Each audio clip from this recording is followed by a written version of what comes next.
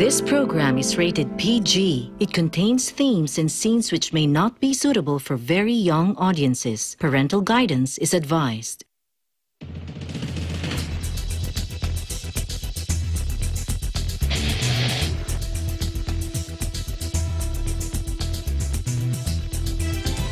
We're working to connect a region of over 600 cultural bridges between our lands.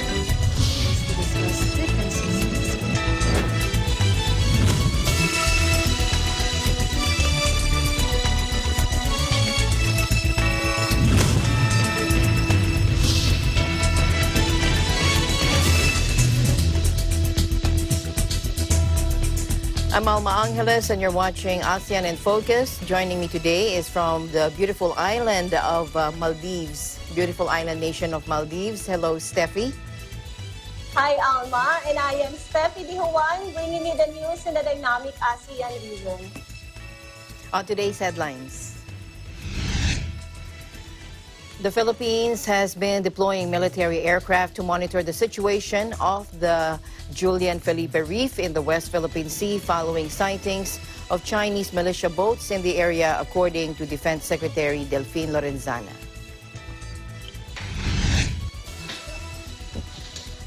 A fire from a hurled Molotov cocktail broke out early Friday at the party headquarters of deposed civilian leader Aung San Suu Kyi in Myanmar's largest city, a party official said. All Vietnam Airlines employees would be vaccinated against COVID-19 for free. That according to a representative of the national carrier. Yeah?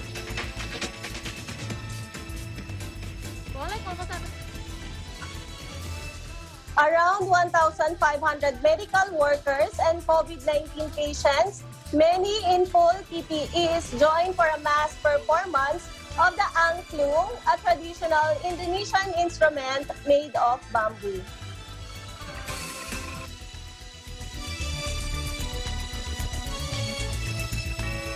And now to the news. The Philippines has been deploying military aircraft to monitor the situation of the Julian Felipe Reef in the West Philippine Sea following sightings of Chinese militia boats in the area. That according to the Secretary of Defense, Delfin Lorenzana. He said observing from the air is easier, quicker, and more accurate. Armed Forces of the Philippines Chief of Staff, General Cirilito Sobejana, on Thursday said more naval vessels are deployed to bolster maritime sovereignty patrols of the West Philippine Sea. And this came as the National Task Force for the West Philippine Sea, or NTFWPS, expressed concern about a Philippine Coast Guard report that around 220 Chinese fishing vessels believed to be manned by Chinese maritime militia personnel were sighted in line formation at the Julian Felipe Reef on March 7. The European Union and New Zealand were the latest to join calls to preserve a rules-based order in the South China Sea following the reported lingering presence of the vessels in the area. Japan, the United Kingdom, Canada, Australia, and the U.S. also expressed concern over actions that may raise tensions in the disputed waters. China, however, maintained that these vessels are only seeking shelter in the area. The reef is a large boomerang-shaped shallow coral reef at the northeast of Pagkakaisa Banks and Reefs, or Union Reefs, located approximately 175 nautical miles west of Bataraza, Palawan.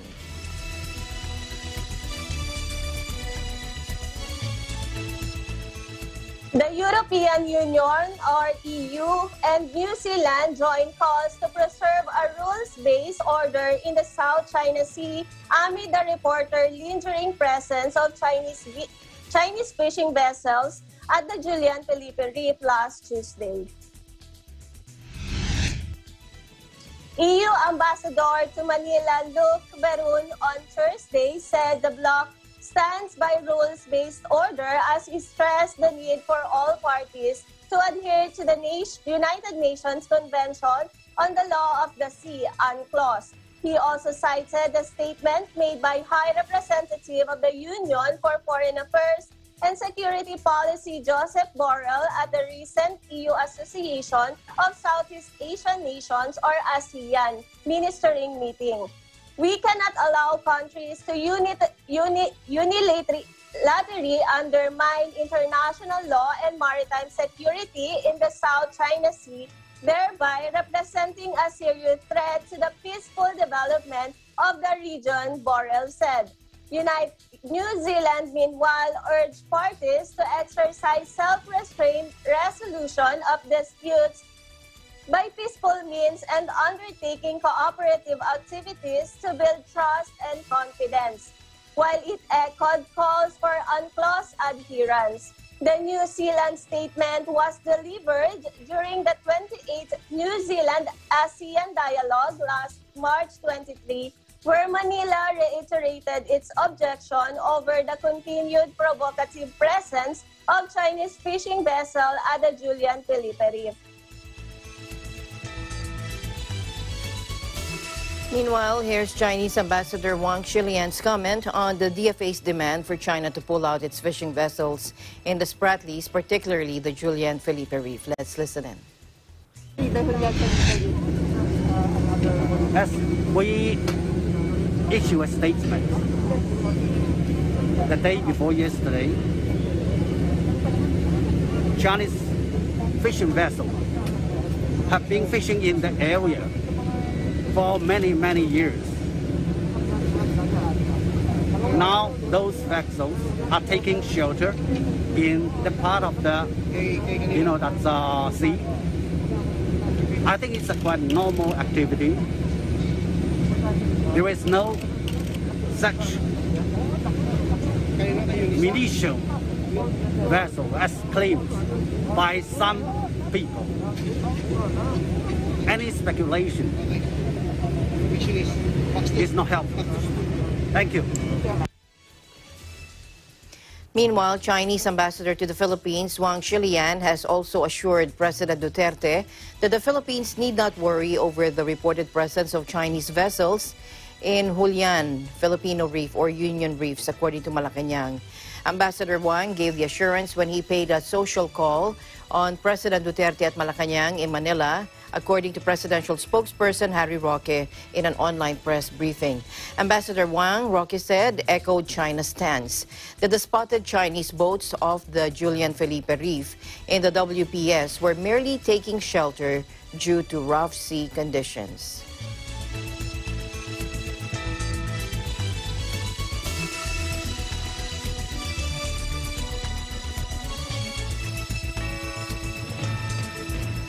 First, let's go to Myanmar and an appeals from rights expert, UN Special Rapporteur Tom Andrews, for greater international pressure to resolve the deepening crisis there. That has allowed the military coup on February 1. That has followed the military coup on February 1. Conditions are deteriorating, Mr. Andrews said on Thursday, warning that the situation will likely get much worse without an immediate, robust response in support of those under siege. To date, more than 120 people have been killed by security forces, according to UN independent rights experts, and the UN Human Rights Office has condemned the soaring death toll. Mr. Andrews underlined the ineffectiveness of sanctions, which have left the most lucrative business assets of the junta unscathed. In a call to UN member states, including those in the Association of Southeast Asian Nations, or ASEAN, the European Union, the United States, and China, the Special Rapporteur urged them to hold an emergency summit to provide a focused diplomatic solution to the crisis.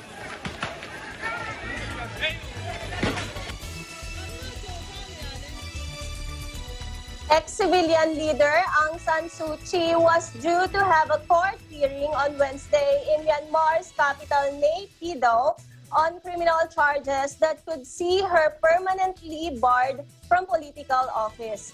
But her lawyer, Kim Mangzo, said the hearing was adjourned until April 1 because of problems with video conferencing caused by a junta-imposed internet shutdown.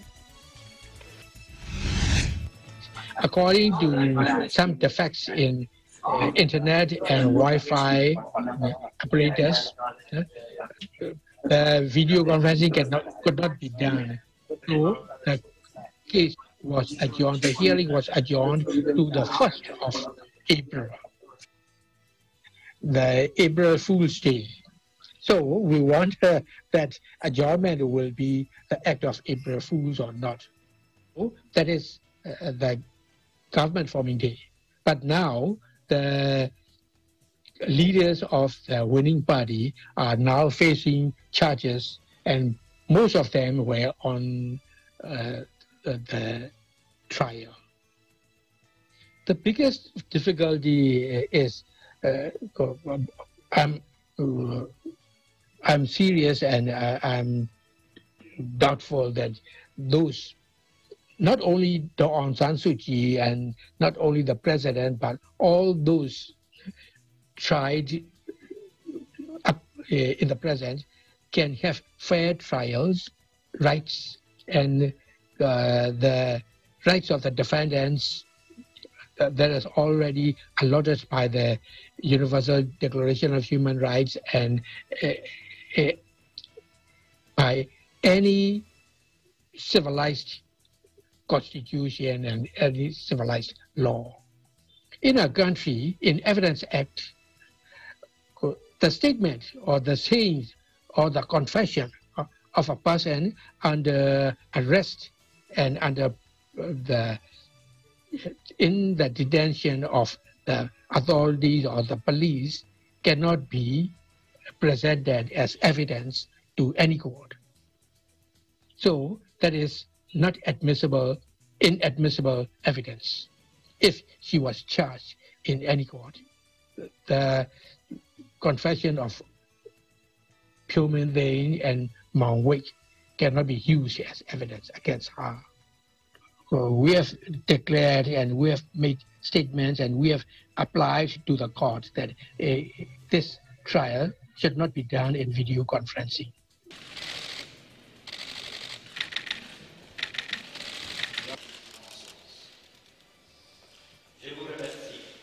Suu Kyi faces several criminal charges, including for owning unlicensed walkie-talkies and violating coronavirus restrictions by staging a campaign event last year. She is also being investigated for corruption allegations. Her lawyer says he has still not been able to speak to her privately. The junta alleges the detained chief minister of Yangon confessed to giving Suu Kyi $600,000 in cash, along with more than 11 kilograms or $680,000 worth of gold. The Nobel laureate, who is widely beloved across the country, has not been publicly seen since she was detained.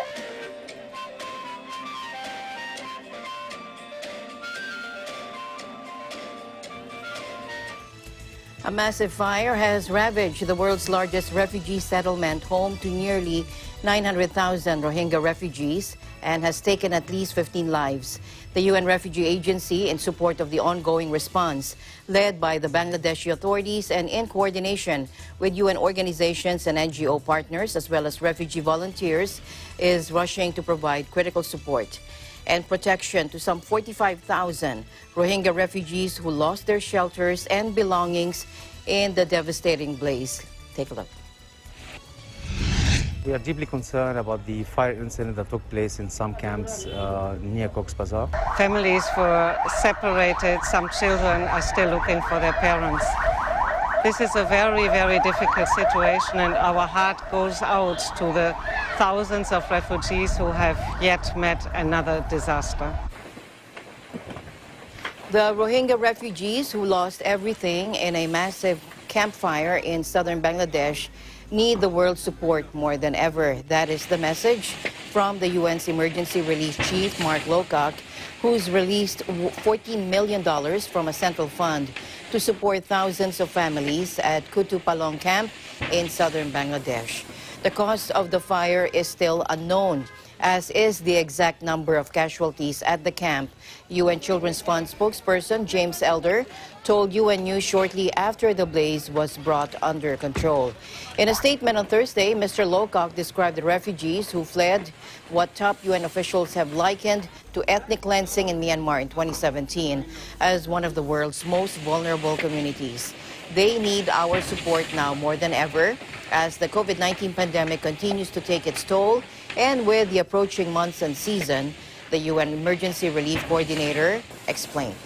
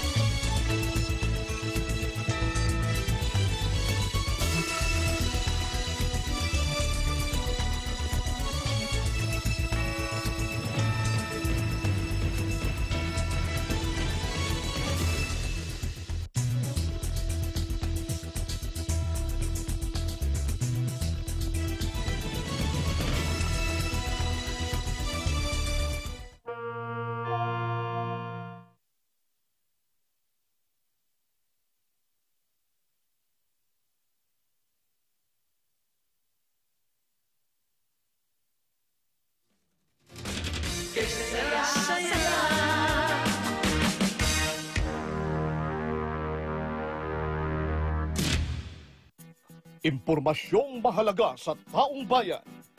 Patas na pagbabalita. Papakinggan ang magkabilang panig. Lilinawin ang mga issue at kaagad na ihahatid ng objektibo. Mata ng Agila. Tumadagit ng pinakasariwang pangyayari, hindi lamang sa loob ng bansa, kundi sa iba't ibang panig ng daigdig. Mula sa Eagle News Teams at sa tulong ng makabagong teknolohiya, tiyak na makakalap kaagad ang katotohanan. Para sa mas matalas, malinaw at malalimang pagbabalita. Ito ang mas pinatalas na Mata ng Agila. Inihahatid ng veteranong broadcast journalist na si Eli Saludar. Kasama si Binibining Pilipinas Intercontinental 2019 Emma Tiglao. At pinangungunahan ng batikang mamamahayag ng bansa, Vic De Leon Lima. Mata ng Agila, Lunes hanggang Biyernes, alas 6 hanggang alas 8 ng gabi, dito sa Net 25.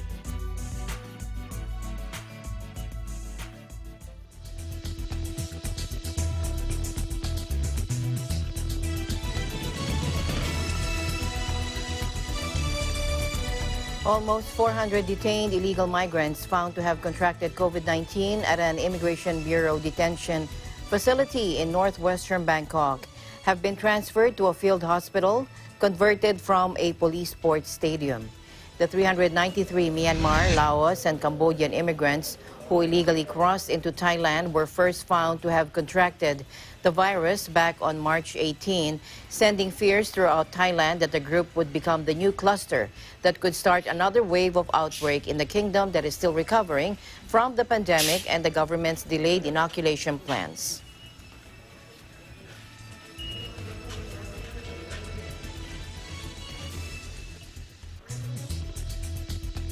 A Singaporean blogger was ordered Wednesday to pay almost $100,000 in damages for defaming the Prime Minister by sharing an article on Facebook linking the leader to a corruption scandal. Prime Minister Lee Hsien Loong had accused Long Si-yan of spreading false claims about him over the article related to the money laundering scandal at State Fund 1MDB in Malaysia. Critics says the case is the latest example of the tightly regulated state's government being heavy-handed and seeking to silence dissent online.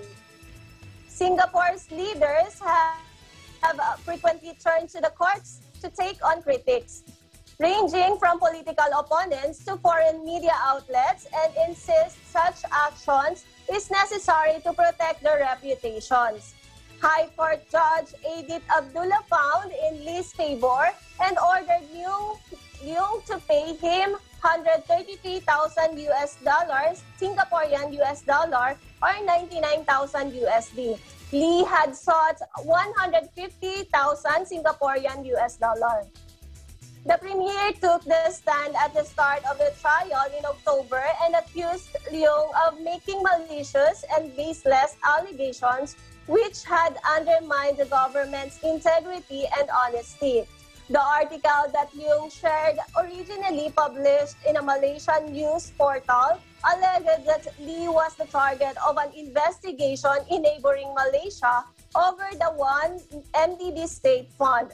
Billions of dollars were looted from the investment vehicles in the scandal that involved Malaysia's former leader, Najib Razak, and his inner circle. Leung's lawyer, him, had argued the libel suit was unnecessary as authorities had already denied the allegations, adding the Prime Minister had pitched on the defendant while there are many others who had shared the defamatory article.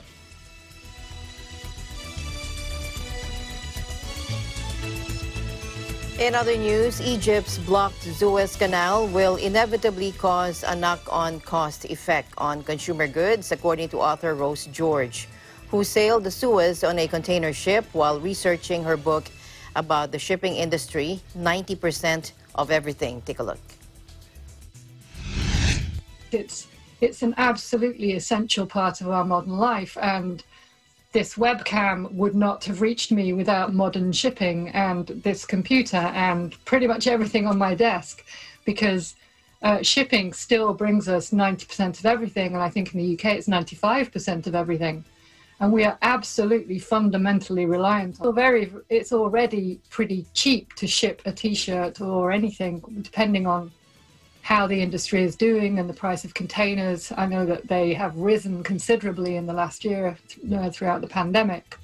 But it's inevitable there's going to be some knock-on cost effects. I do wonder, I know that the official reason so far has been given as being a gust of wind, and that the container ship had the boxes piled so high that it kind of served as a sail and pushed it into the side of the canal. I don't know if that's true, but I do know that more than 2/3 of marine accidents are due to human error, so I do wonder what will come out. As you can see here, this giant container ship, almost as long as New York's Empire State Building, is high, got stuck during a sandstorm Tuesday in Egypt's Suez Canal, causing a traffic jam of cargo ships through one of the world's busiest shipping lanes. The vessel's manager, Singapore-based Bernhard Schult Ship Management, said the 25 crew aboard were unhurt and the hull and cargo undamaged. The Suez Canal Authority, or SCA, says the accident was mainly due to the lack of visibility due to the weather conditions when winds reached 40 knots, which affected the control of the ship. The megaship blocks the shipping artery through which more than 10% of global maritime trade passes, and much of it is oil and grains. And as a result of the accident, more than 100 vessels are now forced to wait at either end of the canal or midway at Egypt's Great Bitter Lake, says canal service provider Leth Agencies.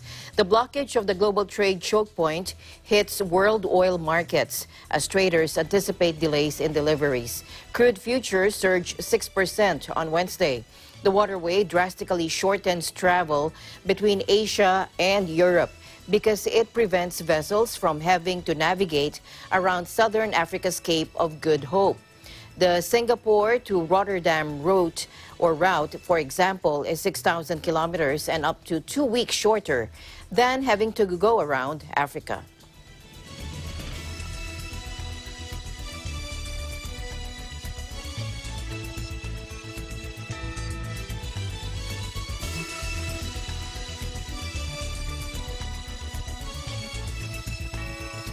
Okay, let's go back to the pandemic situation, this time in Thailand, where the government is expected to give the green light to allow tourists who have been vaccinated against the coronavirus to visit the beautiful island of Phuket. Take a look.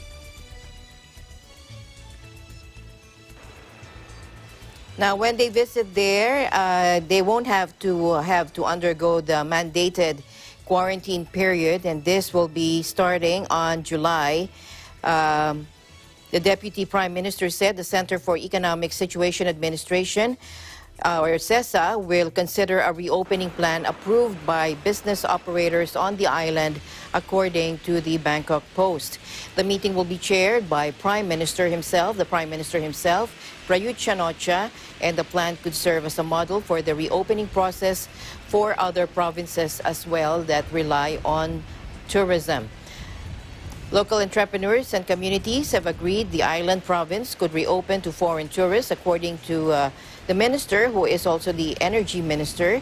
They said that these entrepreneurs and communities are confident that Phuket's tourism infrastructure is still able to accommodate quality visitors.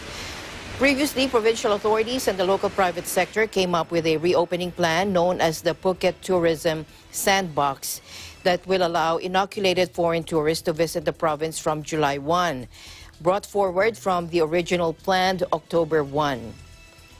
Now, the governor of the Tourism Authority of Thailand, Yuttasak Supasorn, previously said the reopening plan will depend largely on vaccine allocation to the Andaman Sea Island. He said herd immunity must be achieved by inoculating 70% of the population before foreign visitors are allowed in by the reopening date. The plan is said to include a vaccination proposal, complete with the number of doses needed, and an inoculation timeline suitable for a safe reopening of the tourist island. Now, under the plan also, tourists who want to join the proposed quarantine-free program are required to show a vaccine certificate, vaccine passport, or International Air Transport Association or IATA travel pass. However, foreign tourists are still required to take a PCR test at the airport and activate the Thailand Plus tracing app while in the island. Now,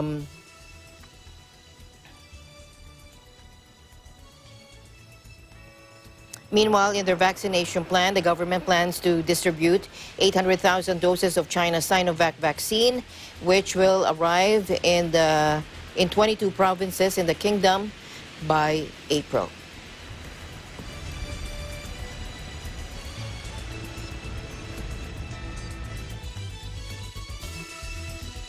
Increasing digital fraud attempts against businesses and consumers in the Philippines was observed during the coronavirus disease 2019 or COVID-19 pandemic. According to the Global Consumer Pulse study of Global Information and Insights company TransUnion. The study was based on intelligence from billions of transactions and over 40,000 websites and apps from TransUnion through validated EM and flagship identity proofing, risk-based authentication, and fraud analytics solution suite. In its Global Consumer Pulse study, 44% of Philippine-based consumers have been targeted by digital fraud in the last 3 months. It said Salcedo in Eastern Samar, Makati City, and Manila were the top 3 areas with the highest share of suspected fraudulent digital transactions. Online fraud attempts were mostly targeted to Gen Z or those born between 1995 and 2002 at 48%, followed by millennials or born between 1980 and 1994 at 42%. In terms of digital fraud attempts against enterprises, TransUnion has seen a 31% increase in attacks this year from pre-pandemic level in March 11, 2019 to March 10, 2020 during the COVID-19. Suspected digital fraud attempts in the country were high in sectors of telecommunications, logistics, and financial services, the study indicated.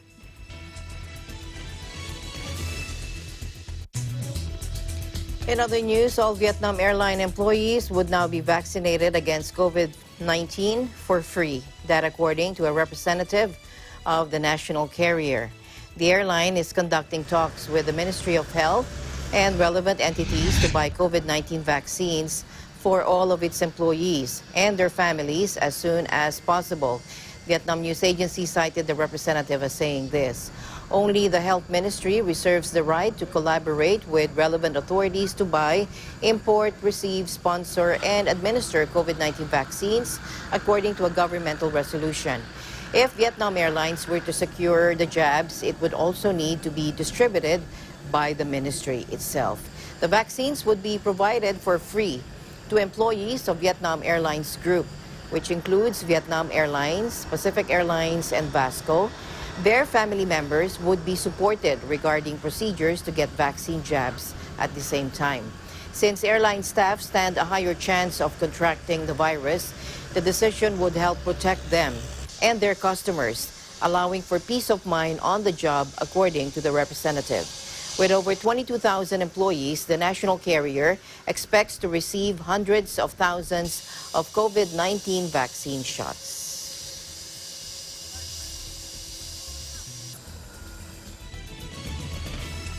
The COVID-19 pandemic has reversed development against for millions in poor countries, creating an even more sharply unequal world, according to the new UN report released on Thursday. According to the Financing for Sustainable Development Report 2021 issued by the Interagency Task Force on Financing, the global economy has experienced the worst recession in 90 years, with the most vulnerable segments of societies disproportionately affected, pointing out that some 114 million jobs have been lost and about 120 million people have been plunged back into extreme poverty. The message of the report is clear and it's stark. COVID-19 is the leading sharply bifurcated world, leaving hundreds of millions of people behind and putting the development agenda seriously at risk without immediate action on financing for development. The pandemic has caused the worst recession in 90 years and disproportionately affected the most vulnerable segments of our societies, including women and youth. We're seeing between 119 and 124 million people estimated to be the newly pushed into extreme poverty, and the world has lost the equivalent of 255 million full-time jobs. Today's new report puts forward important recommendations. It calls on governments to invest in people, social protection, sustainable infrastructure and green jobs. It also calls on the international community to support the poorest and most vulnerable countries with debt relief and other measures to ensure liquidity, including the allocation of additional special drawing rights. Before COVID-19, The United around Nations half is strongly committed to helping ensure that all our countries can emerge on equal footing from of this at crisis least and an equal developed chance and of other building a safer, low-income healthier, countries more were equal under and threat of sustainable or future. already experiencing debt distress, coupled with falling tax revenues that has subsequently sent debt levels soaring. In the world's poorest countries, the Sustainable Development Goals, or SDGs, could be pushed back another 10 years, warns the report. The report says that immediate action is needed to address widening inequalities, rebuild better, and prevent the development reversal. The combat corporate tax avoiding and reduce harmful tax competition, the report underscored the need for a global solution on taxing the digital economy along with better technology to combat illicit financial flows and to reduce the overmighty market power of the digital tech giants. It suggests a review of a regulatory framework such as antitrust regulations. Additionally, to reflect the reality of a changing global economy, including an increasingly digitalized world, labor market and fiscal policies must be modernized. The report also advocated for a global reporting framework to hold companies accountable for their social and environmental impact and incorporate climate risk into financial regulation.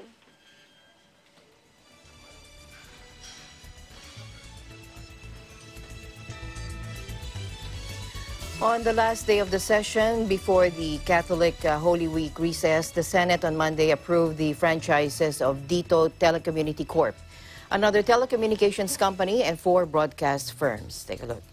Senator Grace Poe, the chairperson of the Committee on Public Services, steered the passage of the measures. The franchise of Dito Telecommunity Corp got the approval of 17 senators, with Senators Riza Ontiveros and Francis Pangilinan voting against it and Senator Panfilo Lacson abstaining. Previously, the telecommunications sector was being dominated by Smart Philippine Long Distance Company and Globe Telecom.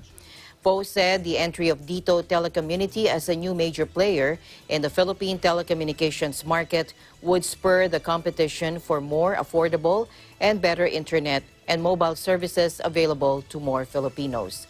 House Bill 7332 seeks to renew Dito's franchise for another 25 years. Dito holds a congressional franchise via Mindanao Islamic Telephone Company Incorporated, which is set to expire in 2023.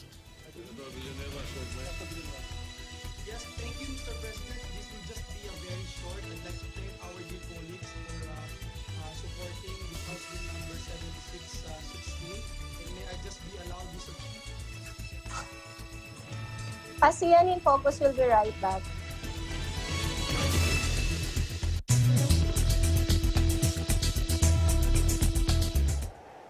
Innovation, digital disruption, globalization.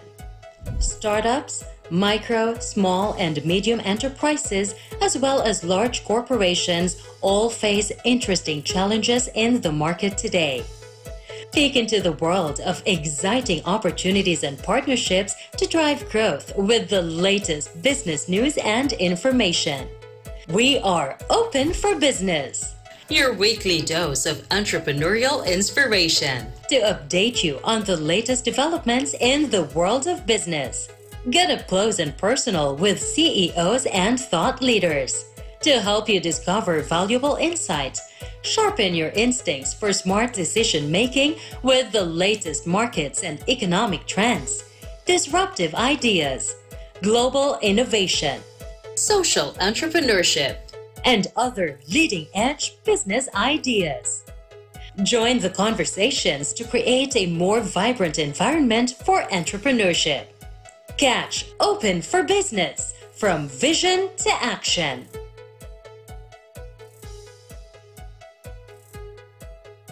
You know how to carry yourself, alam mo na yung image, alam mo na yung kung paano mo dalhin yung sarili mo. I just listened to a much improved singer. Congratulations! Dahil pasok ka din sa semifinals, Purple Heart! Ang pangarap kong di susukuan, makarating sa dulo ng laban. Ako po si Purple Heart, ang panlaban ng Quezon City.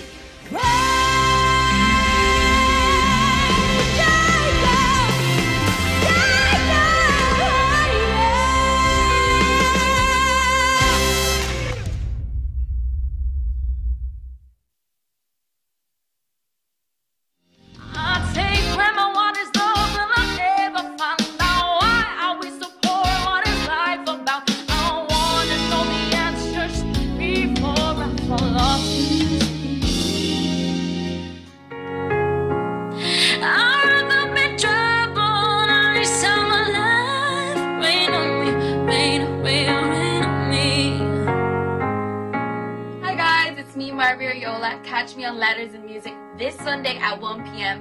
See you guys there.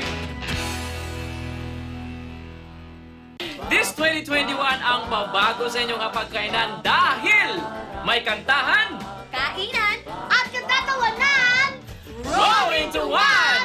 Ito ang It's Singing Time! Lunes hanggang Biyernes, alas 8 ng gabi. Only here at Net 25! It's singing time. Our March monthly winner ay walang iba, kundi si... You captured my heart. Wow, iba ka, iba ka. Pag kumakanta siya, nakangiti lagi. Para bang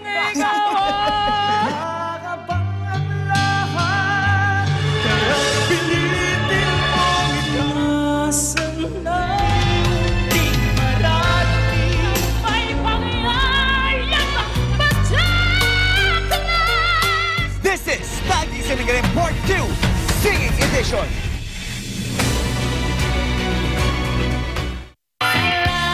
Salamat musika, lahat ng panahon, maaasahan ka. Salamat musika, itong munting mundo ay napapasiglan. Salamat musika. Salamat musika. Salamat.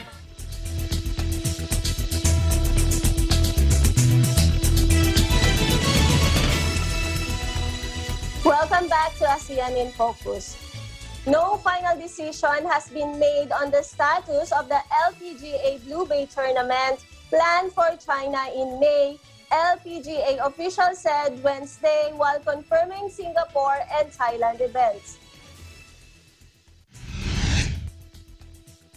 While tweaking the U.S. schedule to ease travel to Asia for 2 other events, the LPGA said in a statement the fate of the LPGA event on China's Hainan Island, planned for May 13 to 16, will be announced in the coming weeks as the LPGA continues to fully assess the situation with its partners in China.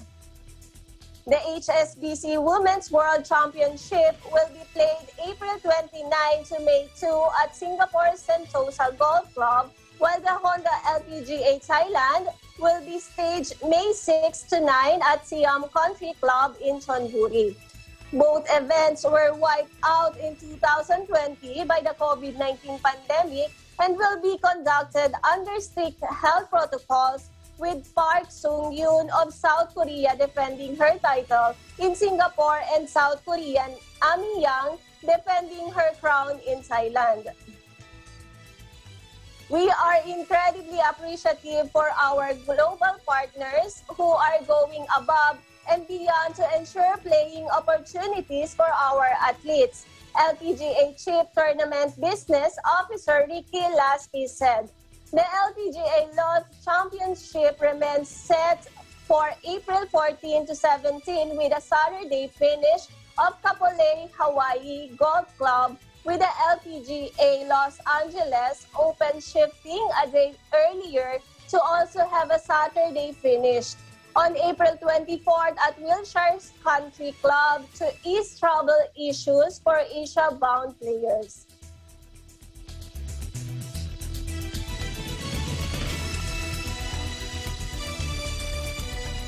Work on Indonesia's first football stadium with a retractable roof is still buzzing despite the pandemic and monsoon rains. Built on 21 hectares of land near the city's port, the world-class Jakarta International Stadium is half done and on schedule to be completed by the end of the year, with room for some 82,000 spectators. Now, that would make it the biggest retractable roof stadium in Asia. That is according to Arnold Kindanjan from the stadium's developer, Jakarta Propertindo. Take a look. Ini adalah stadion kita yang pertama berstandar FIFA dengan rumput hybrid dan diaplikasikan dengan atap buka tutup, sehingga stadion ini menjadi stadion multifungsi, multi-event, tidak hanya untuk menggelar pagelaran sepak bola saja, tapi ini juga bisa menggelar konser-konser internasional karena atap kita sudah disupport dengan akustik yang baik. Ya, sangat berguna juga ya ketika memang di Indonesia sendiri kan cuaca cukup ekstrim ya, ketika memang musim hujan itu sangat tinggi curah hujannya, sehingga ketika atap ini bisa ditutup, pertandingan masih bisa diselenggarakan.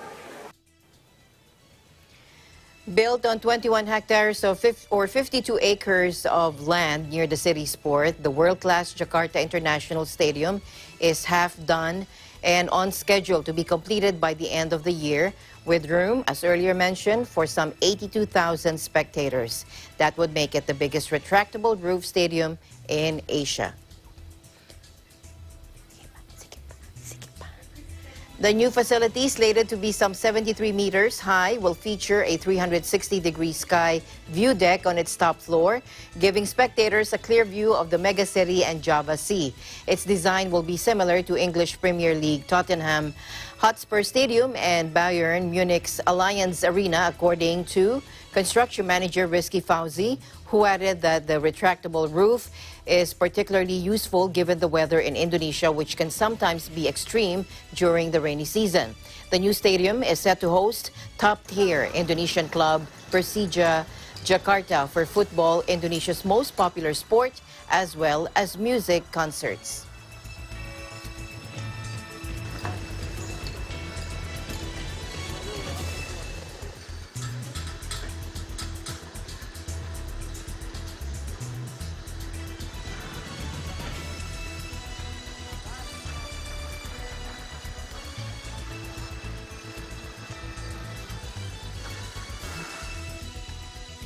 Let's get the latest developments in Myanmar. Joining us live is Crystal Mapa. Hello, Crystal.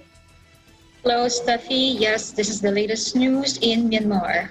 A fire from a hurled Molotov cocktail broke out early Friday at the party headquarters of the post-civilian leader Aung San Suu Kyi in Myanmar's largest city, a party official said. The country has been in uproar since the military ousted the Nobel laureate in a lightning putsch on February 1, triggering an uprising demanding a return to democracy. Her party, the National League for Democracy, or NLD, has been in disarray since the coup, with some of its elected MPs in hiding. At about 4 a.m. Friday, an attacker hurled a Molotov cocktail at its Yangon headquarters, causing a brief fire. The officials said only the entrance of the office was scorched and party members were already inside assessing the damage. And I quote, "We have to file a complaint to the police. We do not know who did this, but it's not good at all." So we instead declining to speculate the reason for the attack. The incident comes on the eve of Armed Forces Day, when the military will put on a show of strength and its annual parade. Fears have been swirling that the day could become a flashpoint. As you may remember, protesters in Myanmar also called for a silent strike on Wednesday. Businesses were asked to close and residents to stay indoors. According to Reuters, the nationwide strike is in response to the death of a 7-year-old girl shot and killed by security forces as she was in her home on Tuesday. The AAPP, a local advocacy group and local media in Myanmar now, said that the girl was in her father's arm when security forces kicked the door down. They then asked if all the family was present. The father said yes, according to the older sister, and the security forces said they didn't believe him, shot at him and hit the 7-year-old girl, and she was killed. Many of the Save the Children and other children's advocacy groups calling for a stop to this violence, in particular against minors.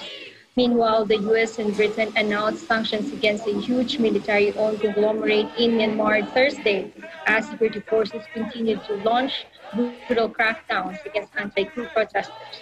International condemnation has so far done little to quell the brutal crackdown, but the United States and Britain said Thursday it would impose sanctions against the highly secretive behemoth Myanmar Economic Holdings, which gives army chiefs access to enormous wealth. Washington announced it was also imposing sanctions on Myanmar Economic Corporation Limited. A U.S. Treasury Department statement said the Myanmar military controls significant segments of the country's economy through these holding firms. In another development, regional powers Indonesia and Singapore on Thursday urged the junta to halt its use of lethal arms as their foreign ministers met to discuss Myanmar. Singapore's Vivian Balakrishnan said both nations were distressed by the loss of human lives, but said the solution would have to come from within. Back to you, Steph. Thank you so much, Crystal, for your update. You stay safe there. Thanks, Steph, reporting live from Thailand, this is Crystal Mapa. We live in interesting times.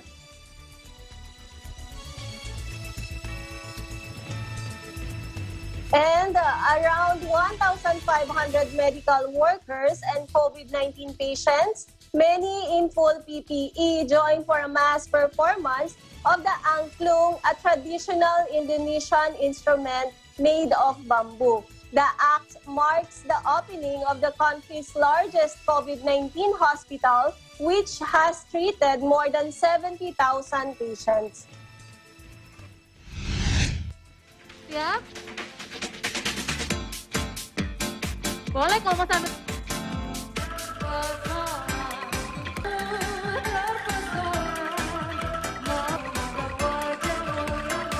Bagus. 3.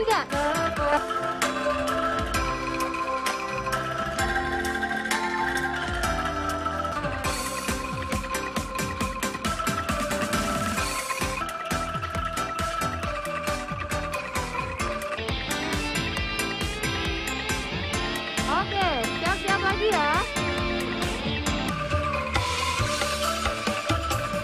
Go.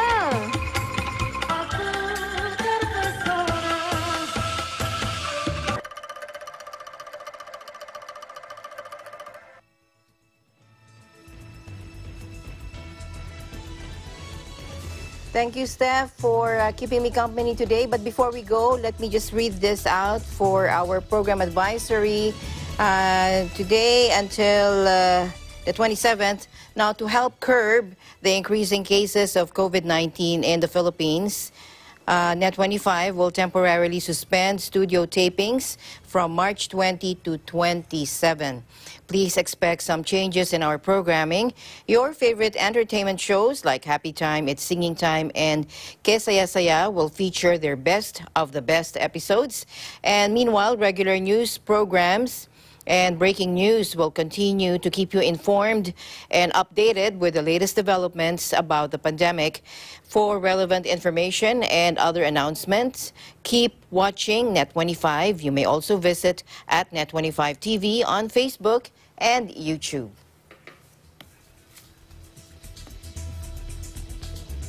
Thanks, Steffi. Have a great weekend. Thank you so much, Alma, for having me today. And that is the latest news in the Southeast Asian nations. This is a stay update about the ASEAN region. This is Steffi Dihuan, your EBC Maldives Bureau, and we live in interesting times. Thank you, Steffi. And we'll see you back next week. Have a safe weekend, everyone. I'm Alma Angeles, and we live in interesting times.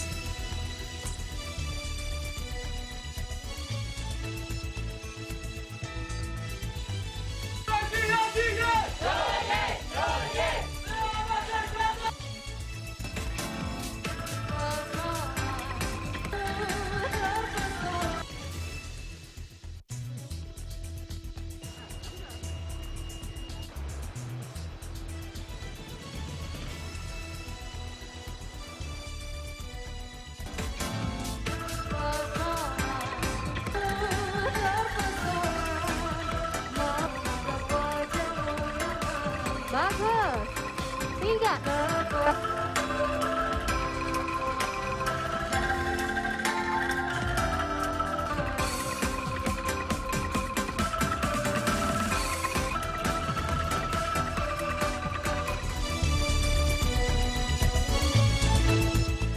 Mapupuno ng saya, impormasyon at inspirasyon ang hapon mo sa Afternoon Power. Handog sa inyo ng Net25.